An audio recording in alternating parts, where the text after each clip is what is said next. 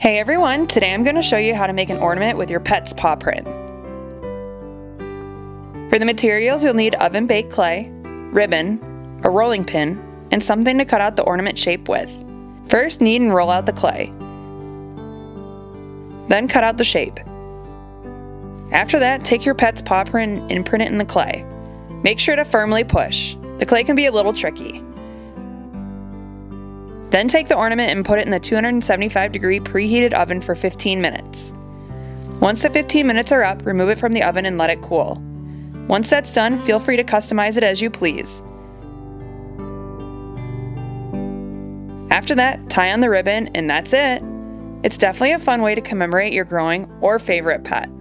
If you enjoyed this tutorial, please make sure to like, comment, or subscribe below. Thanks for watching.